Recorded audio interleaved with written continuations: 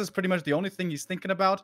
He is a hardcore competitor. Now, most of the time, he doesn't compete anymore, but it seems like when he does, he pretty much gives it his all. Grubby can absolutely look very terrifying here. And from what I've heard, he's been throwing in some custom games.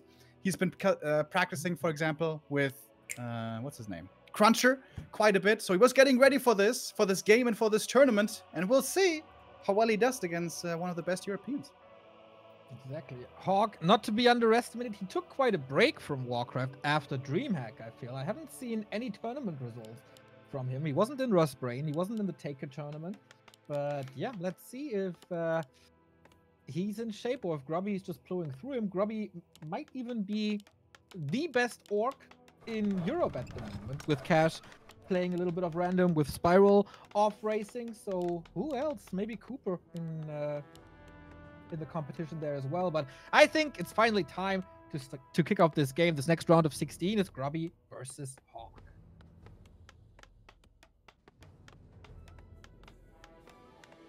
Here we are. And I see a Farseer and I see a Warmill, ladies and gentlemen.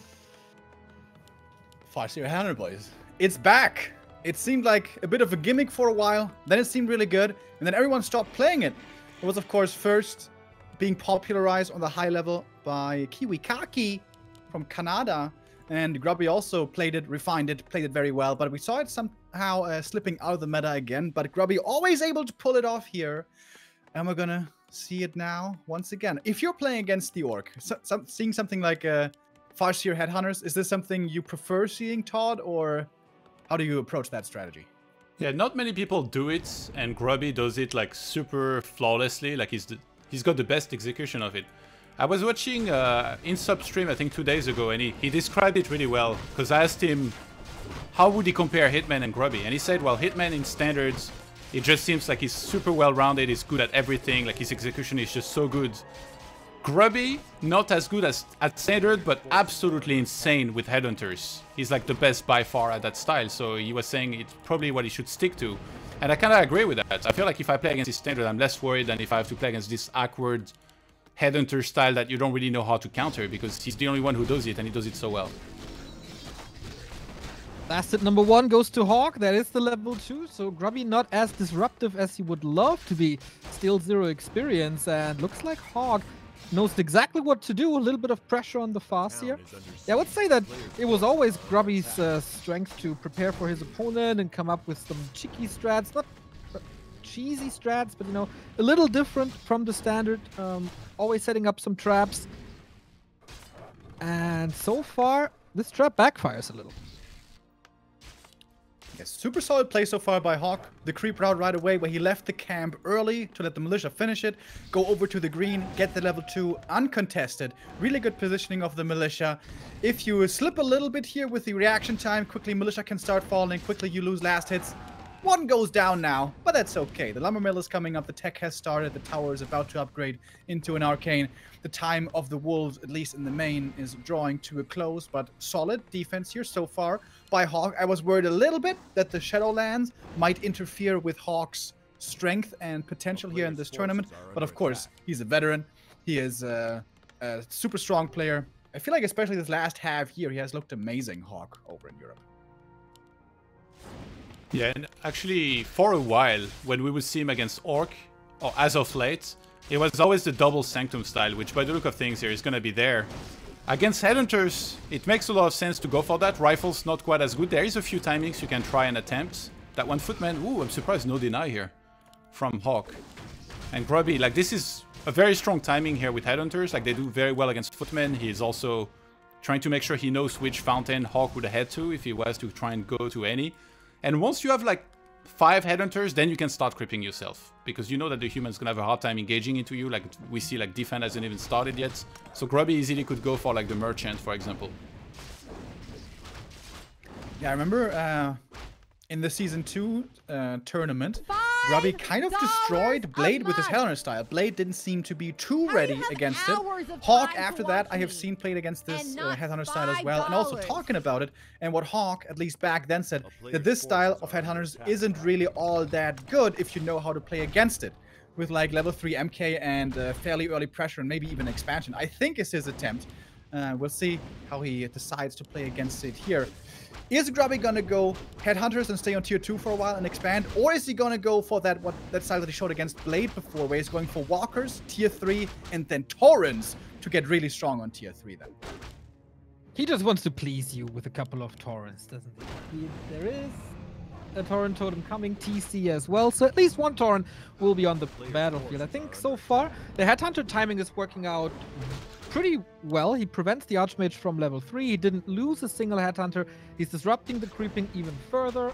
Farseer is in a little bit of trouble with only 80, but there's almost no damage on HawK's side as well, so human gameplay slowed down for sure, and Grubby's buying time for his tech.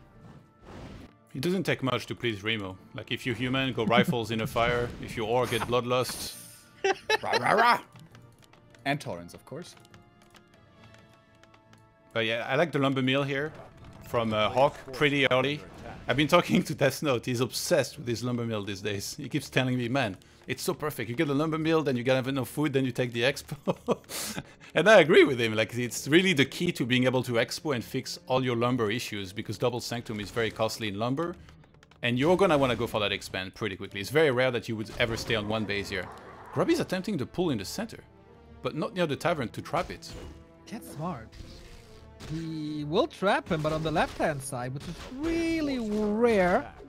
So HawK will not expect this, and this is one of the prime example of a Grubby play. Like, do something your opponent is not prepared for, what he doesn't expect, and the element of surprise is giving you that edge, but the Ogre says, not with me, my friend. Archmage is here, big last hit to be grabbed up. Ooh, didn't get it, but it was kind of close. Kind of. MK coming in. There's no stomp here yet, so hardly any spells for Grubby to use. He's gonna TP out, losing one Headhunter only. Takes out a footy as well. Got the red camp item. I would say overall a pretty decent trade for Grubby, but that TP being gone is definitely a bit dangerous moving towards the late game stages of it. I wonder if HawK might expand in center here. He's not sending Militia just yet. He's going to 4 priests. A little bit unusual. Usually you just stop at 3. And we've seen some humans skip sorceresses entirely. I wonder if he's gonna go into breakers. Usually HawK is the guy that will go into a lot of breakers, Infi style, and skip sorceresses entirely, and then he'll just target heroes with, or rather the Torrent Chieftain, with Stonebolts and his additional breakers. We see the tier 3, by the way, almost ready. It is the double Torrent totem. It is gonna be Torrents, and then the question is, how do you shut down Torrent if you're not going for a lot of Sorks or something? Because breakers are definitely gonna lose the front row battle. Yeah, it's also a lot about creeping here. Who can creep more right now? Map control is definitely with HawK right here, as his MK Stormbolt is pretty good right now, and also Clap will be coming in. The Aura helps out, and Sorks could be dangerous as well. I mean, in this case, we don't see sorceresses, but we have decent damage on the human side. Not the greatest yet. HawK runs back to his side of the map, retreats to his natural. Is this time now to expand? We look in the main. Militia coming over. Yep. It is. HawK is being very indecisive. He sent Militia to center earlier, then he sent them home, so he was like, okay, I'm not going to expand yet. Then he sent them to the expo, and one wolf was coming down. He's like, oh, I don't want him to see that I'm expanding. So he sent Militia back home again, and now for the 3rd time they're coming out, and this time it's going to be for real. He's actually going to take it down there. Against this style, I feel like he should maybe mix in a few sorceresses, but we see those walkers. We need to pay attention to the mana here. They're going to have resurrections with ancestral spirits available, which resurrects what units again, Remo? Can you remind me? Grunts, right? Maybe? Do they work? I heard legendary Walker players saying they can revive Grunts. Next patch, maybe. Next patch. Something to keep in mind. In Reign of Chaos. Actually, not even. One wolf scouts the peasants down there. If this was a level 2 wolf, this would be dangerous for the peasants, but since it's only level 1, the expansion should be coming up. Grubby has the confirmation now, and does have the Berserker upgrade.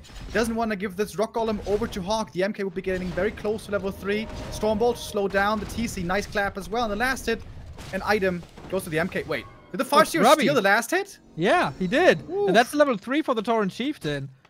item was the big healing here, but on the other side, Grubby found the greater mana, so you will certainly be happy about that. The Farseer is a damage dealer. That's something you don't say very often with the 2 claws. Going over to the red spot. This is a lot about like treasure hunting at the moment. Of course, HawK trying to buy some time, and that Expo is already hurt. So are the walkers, but here's the fight. Oh, the casters are still coming in. Oh, the creeps getting involved. This looks like a very bad fight for HawK. We have the Shadow Hunter here now with Heal Wave. We have the Torrent ready with good damage, and also Ancestral Spirit about to be ready. The Berserker, which is a signature Grubby move, just passed by the front line with Berserker on, maybe with a speed scroll, going for the casters in the back right away. This way, the fight gets very discombobulated, very weird to micro, but now the Berserker's getting slowed in the back and perhaps chased down, but everything for HawK is super hurt. Gotta be careful with that Archmage now. Torrent is coming in, trying to catch up even further. Next, Headhunter falls as well. Man, what a scrappy fight this is. 47 versus 41 supply. Next Bolt goes, next Storm goes into this Mountain King, who has a big potion. Maybe it's a little bit of an overcommitment. Stormbolt is ready in his attack. Now it is. Can he fight out? He's trying with the Town Potion. Stormbolt on the TC, but everybody should be safe thanks to that TP. Who got the better end of this? Hard to tell. The expansion came up in the meantime for HawK. He lost some units, but he also took out a lot of Berserkers. We only have 1 left right now. And the rest of the army that's coming in is going to be Walkers and Torrents. Grubby could fall back to his side of the map, go for a tiny Great Hall if he waits a little bit. But he wants to creep a little bit more. It's going to be coming down a lot to hero levels. If this Farseer gets 3 and the Shadow Hunter as well, this would be tremendously strong heroes for the order. Yeah, the best way for Grubby to win with this kind of composition is just to get to like 70 or 80 supply. Even if he's on 1 base, then with Breaker and Casters, you almost cannot win anymore, because anytime you kill anything, it gets resurrected instantly. He gets Scourgebone Chime. And for some reason, the orb and items are all on the Shadow Hunter. He's got 21 agility against the Farseer's 20, maybe that's why. Yeah, he's got faster attack speed, so makes sense, I guess. Serious fighting Torrent at the fountain. Okay, this would be another level of bravery that I've never seen before in my life. Not even Sonic would go for that one. You sure? Davai. Grubby at 60 supply. He's going Davai. That Orb of Lightning, by the way, can be very helpful against the Breakers to purge them. Usually it's very hard to control them, but here we see the purge coming through. Blizzard and Clap active, but also passive healing for the Torrents with the Scourge Bone Chimes.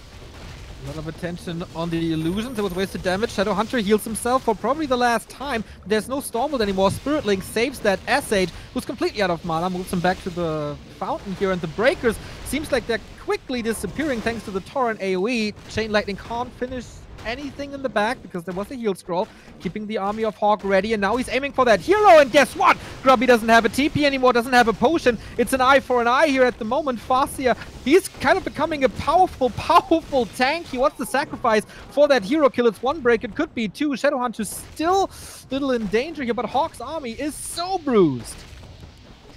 Both trying to make it back to the fountain. There, of course, free healing can be achieved. MK almost with another Stormbolt. This could be the next hero kill. Shadow Hunter in trouble, but gets away. Spirit Link protects him for a little while longer. So many Torrents now. HawK can't fight the Torrents. He has to attack everything else. He's almost a Stomp. 2 more mana. But he's not on top of units that he can Stomp right now. Grubby using the Fountain as well here with the Spirit Walkers. His style lends super well to that map. Thanks to the aura, he's able to chase the casters and he's taking them out. They're trading blow for blow, but Grubby is now on 65 supply against 51. He's got a Peon in the center. Maybe thinking about expanding, maybe throwing down a shop for clarities on the Shadow Hunter. And with that Shadow being so close to level 3, that's going to be a giant power spike. HawK realized that he could not kill the units because they will be resurrected anyway, so he went for the heroes, but he's only killed 1. And I think he's in quite a bit of trouble now. Yeah, and how important is the level 3 Farseer at this stage of the game? I think, of course, the TC is the most important one. Apart from that, Shadow Hunter Progress is the second most important one. Chain Lightning is nice to have, but yeah, not the biggest deal to lose a Farseer. He's got to be careful with these Torrents. If they get surrounded, they might end up dying here. That's the next Stormbolt. That's the next surround. That's the next hero of Grubby without any survivability on it. The Torrents can do big damage here, though. Look at the pulverizers. Oh my god. That is pure damage, by the way, not reduced by anything. Archmage just killed. TC gets healed last second. Quick reaction by Grubby. And the Flying Dutchman takes map number 1. with his very own style, with the fast-tier headhunters into Torrens. Really cool. HawK before said that he's not so worried about this strategy, that he knows how to deal with it, but here Grubby gets the victory. The health fountains certainly helped out quite a bit, with the torrents so valuable to have, with Orc in general, so valuable to have with how much money you can save. Is that a style that is only very good on concealed, or will we see it again? We're gonna find out. That was a pretty good opening match. The beginning maybe not as crazy good as we see from Kibikaki sometimes, but what a follow-up there. Once the Headhunters were paired with the Farsi, I think Grubby got more and more ahead, and there was a certain ceiling for the strat of HawK, even though he had the expansion running. It wasn't really the case that he could overwhelm with mass anymore. The Grubby's army was just way, way better coming from tier 3 and being so powerful with walkers and torrent that you can resurrect, and with the tri-hero combo that went online. Yeah, it's very hard. If you're just gonna have this army, you have only a very short timing before the walkers start having a lot of mana, and then they resurrect everything.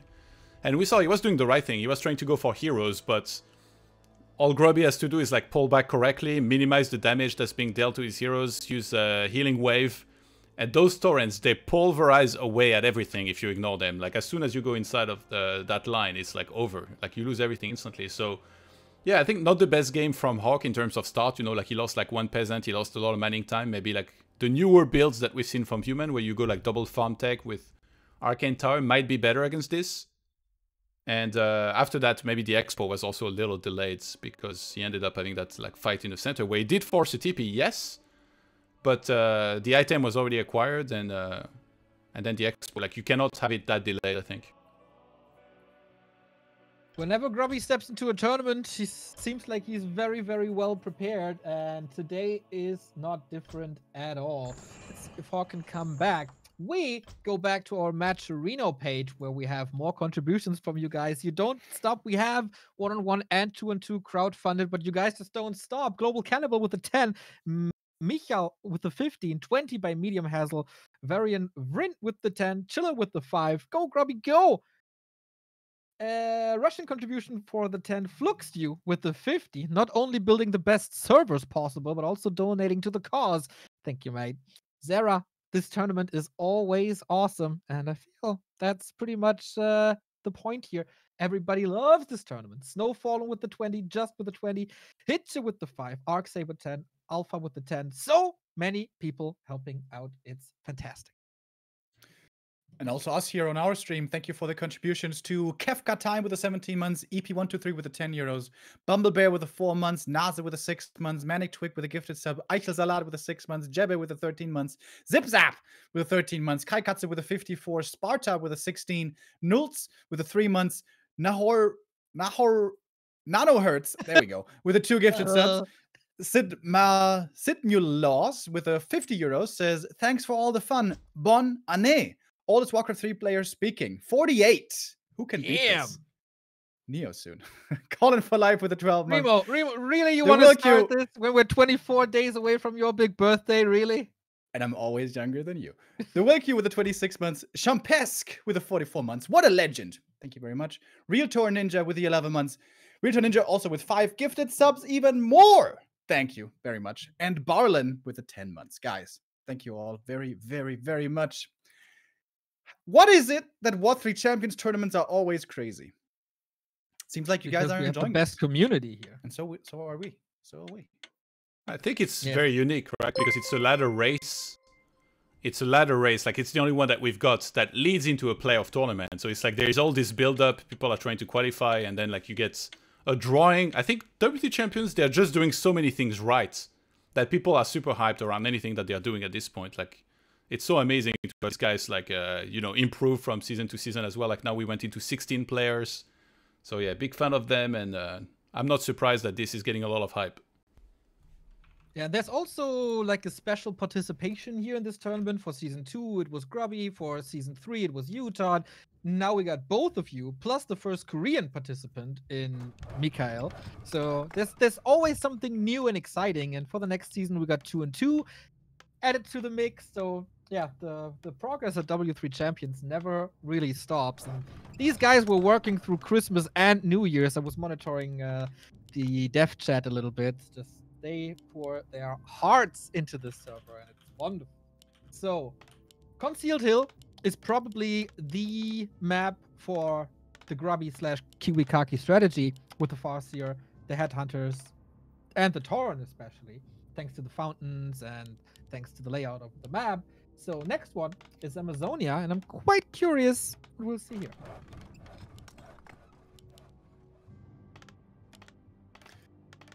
Normally, certainly Farseer should be the play here. Unless your name is Cooper, Farseer should pretty much always be the play against Human. Seems to be working out better, but then again, some other players like Cooper's may disagree. But Grubby here is going with the Farseer and with the Grunt build. Normally on this map, we see a fast Lightning Shield creep on the Orc side for a quick level 2, and of course Militia creep on the other side. This Lightning Shield creep for the Orc has been looking so strong that quite a few humans over in Asia have been playing MK power build Alter with instant harass. And that sounds completely nuts, but it has been having some decent results. It's of course though susceptible to being scouted and then counterplayed. This is not what we're going to be seeing from HawK. No MK here, just AM standard.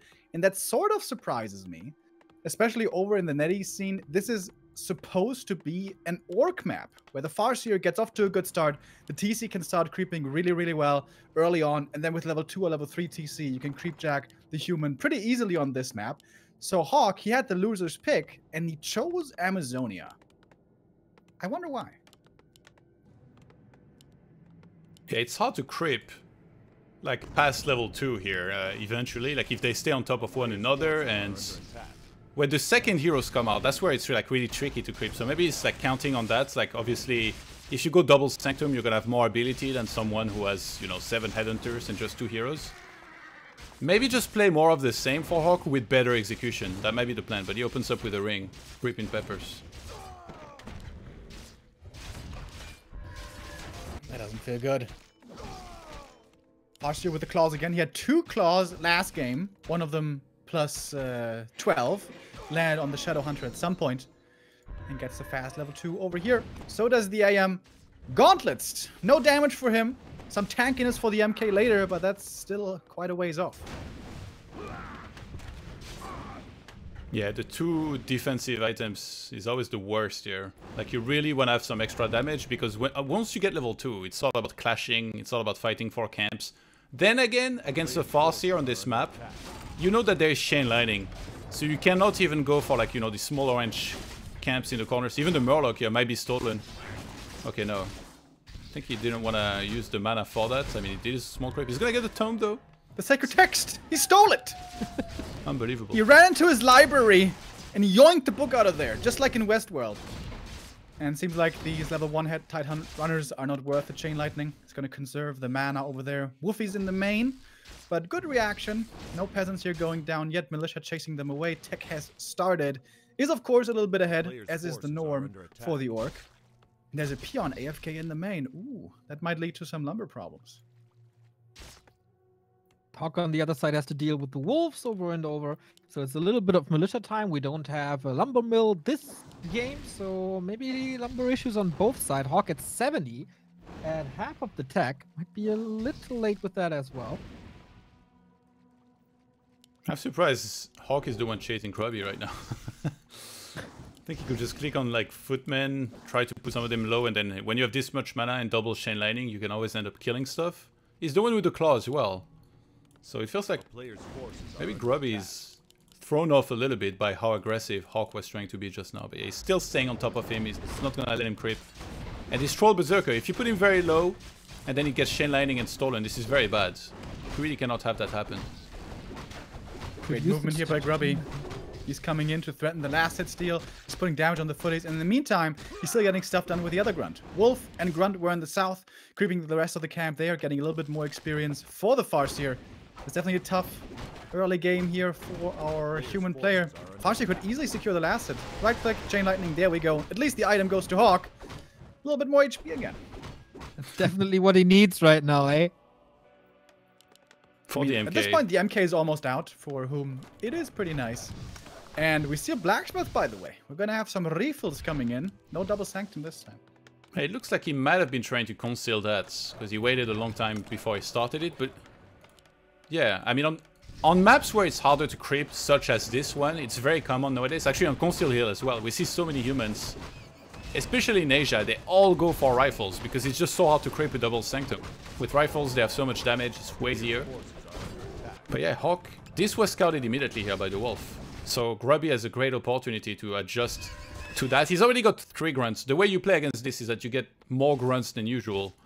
And then you just kind of know the timings of like when to fight. And usually the goal is always to get TC level 3 very quickly and then go fight before Mountain King's level 3 and then just dominate. This is a really strong early by Grubby. He's got the level 3 Farseer already.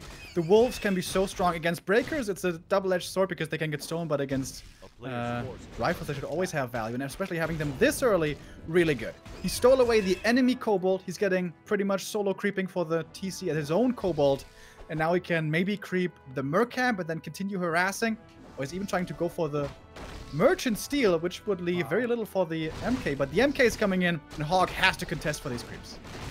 That's really crazy. Like, the Mountain King is already in trouble. Like, where's he supposed to creep afterwards? Maybe go for the Murlocs. He needs this last hit. Oh, he misticked!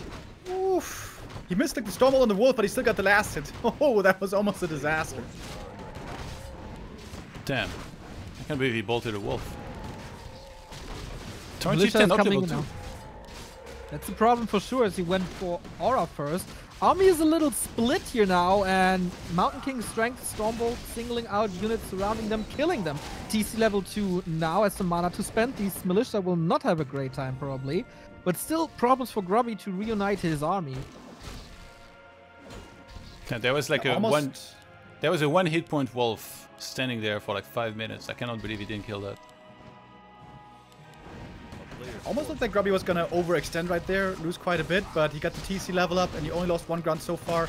The Wolves are just so strong right now. Yeah. This is the strength of a fast level 3 Farseer. There's no D-Spool yet, so dealing with them is super hard, and the TC still has plenty of Stormbolts to use. Yeah, this spell is being researched. The Wolves in combo with the End Snare, good radar control, pulls them back. Thought so too. Grubby might be overextending, but not the case so far. 2 units still on the silver pattern here. That Footman goes down. Rifleman chased by the Wolves. Pays 1 grunt for it. Maybe even saves it with the healed scroll. Scrappy fight once again. A little reminiscent of one in the mid game on Concealed Hill. Yeah, that scroll was pretty nice here for Grubby. Definitely bought him some time. The rifles just keep dying. Farseer might have to TP in a second. Throws the Stormbolts. And he does get the Town Pole on time here. I think this was an amazing fight for Grubby. 43 supply now to 35. A grunt is on the chase in the main base. Oh! Saving Private Ryan! Save him! Save him! Block! Oh my god, he didn't block. He's good. He's good. He's fine. He's fine, right? Okay. Don't worry, guys. It's all good. Damn, even the grunts. Is he though? 2 more hits. Okay, should be fine. With the speed scroll even. Grubby making double sure to get this grunt back home to heal him up. TC is getting close to level 3 with this spot.